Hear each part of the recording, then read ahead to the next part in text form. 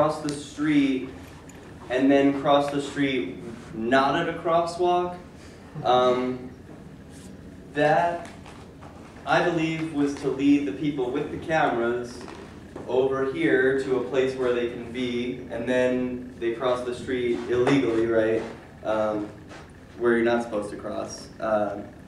And told the people with cameras, oh, you're not allowed to cross here, you're not allowed to do what we're doing. And so you can see the people with cameras had to get a distant shot of my arrest, even though the cop car that they were taking me to was right on the edge of the square. So, I mean, it's pretty obvious that with that whole roundabout walk, it's obvious to me they were trying to keep cameras away from capturing the event, because it looks bad.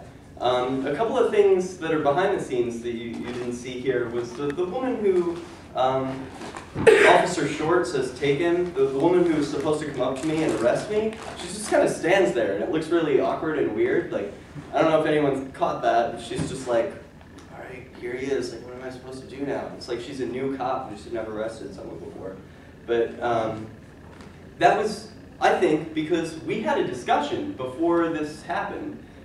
Just like 20 minutes before I packed the bowl, I just went up and was like, hey, you know, we're strangers.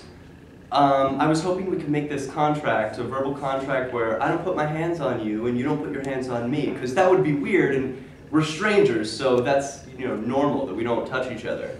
And she was like, you know, okay, well, we'll just see what happens. We'll just, you know, don't give me any reason to, you know. And I just wanted to nail it down and make these verbal contracts with the people who were likely going to arrest me if I did something illegal, that like, hey, let's not aggress against each other. If I'm not aggressing against you, please don't put your hands on me. It's a pretty simple rule that they teach kindergartners. You know, it's just the kindergarten rule.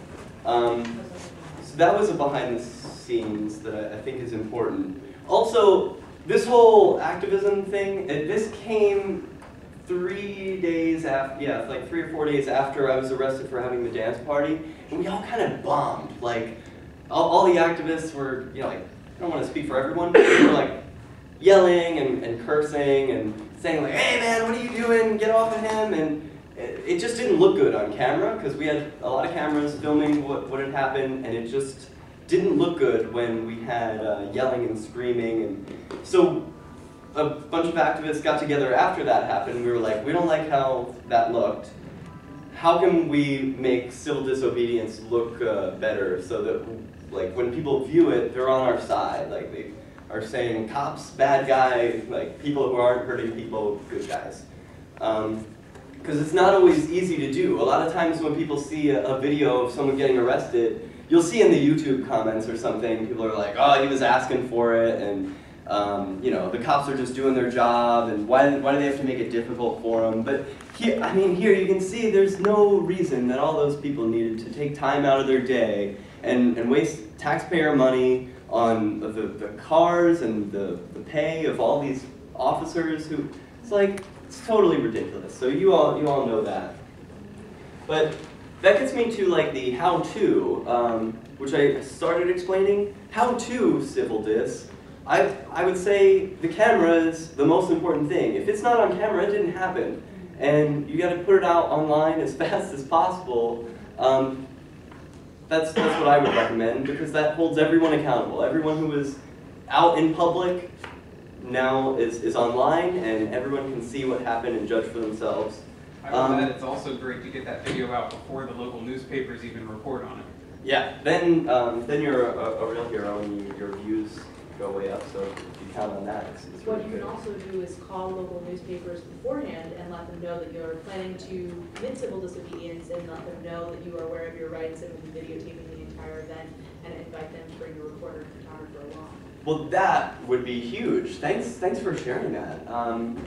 Yeah, absolutely. I would write to a paper if you want that kind of publicity. If you know that you're going to be participating in some civil dis, then definitely, I don't know what you're calling you. Feel free to just say stuff. Whatever. I was going to say, it's a lot of fun, too. You can have a lot of fun with that. I know when we were at the YAL National Conference this summer, the guys went down and we're dusting off the Jefferson Memorial as like a, you know, this looks like shit. It's covered in like spider webs and everything. So we just got a bunch of like feather dusters and we're dusting it all off. And I was back at like the home base so that if they got all arrested, we could go pick them all up. It wasn't a big deal. Calling all of the local news, pretending I was an old lady who saw these guys walking down with feather dusters and was concerned for them, you know, didn't want them to get caught, like, bless their hearts for going down there and cleaning off the monuments. We know